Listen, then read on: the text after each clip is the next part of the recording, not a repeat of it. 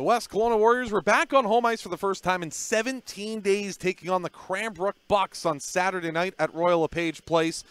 And it was a tight one between the two teams in a first period that saw Cranbrook outshoot West Kelowna 14-10. Some good looks early on in the period, including that great chance for Cal Hughes at the front of the goal. Viggo Nordström, who was vying for his first BC Hockey League goal, put a puck toward the front of the net. Jackson Kierkostas at the side of the goal had that one work just through the crease and past the blocker side of Carter Captain, who was very good on Saturday. Justin Katz not to be outdone, making some solid saves in his second start of the season. But Cranbrook did break the ice, and it came courtesy of a power play, and it was Locke Sodergren who picks up his second goal of the season at 5:59 of the opening period. Sodergren takes a pass from Bryce Sucro and wires it past the blocker side of Justin Katz. Sodergren from Evan Brown and Sucro on the power play made it a 1-0 game for the Bucks. Into the later part of the opening period, some more good looks on goal for each team. Katz again standing tall in that opening period, making 13 of the 14 saves he had to make, including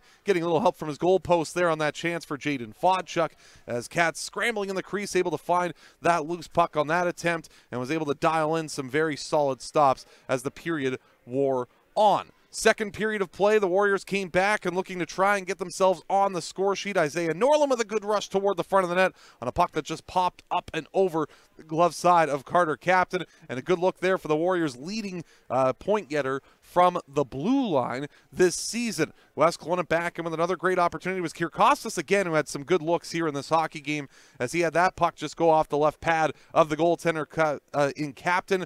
Katz doing an excellent job keeping the puck out of the net once more. This is a period that the Warriors got better in as the game went along. They outshot Cranbrook 15-10, but the Bucks had a good look here on that chance to the front of the net, where Katz was able to get his stick on it and get it out of harm's way.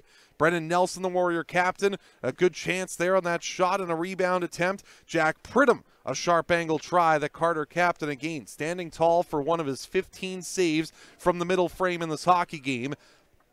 And had to be strong there in an Isaiah Norlin attempt to keep that puck out. Great chance for Cranbrook, their best of the period, that was just floated wide by the forward and Noah Ernesto, and another good look on a blocker save by Justin Katz.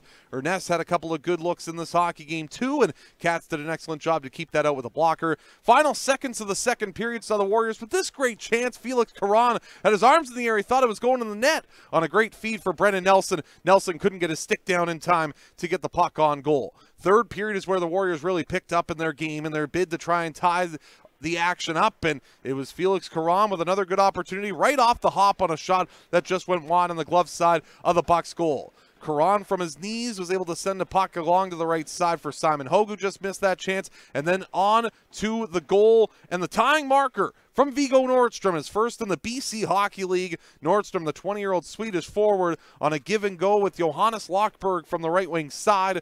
Nordström got the pass back again in the right circle and snapped a shot up and over the blocker side of Carter Captain, knocking the water bottle off the goalie over the goal for Nordström. His first in the BC Hockey League at 4:13. Lockberg and Jackson Kierkostas drew the assists on the marker to make it a 1-1 game, and from then on, it was an onslaught of chances for the Warriors. A 2-on-1 look for Cal Hughes later in the period with Caden Kemkaren-Humble, as Hughes elected to keep and shoot.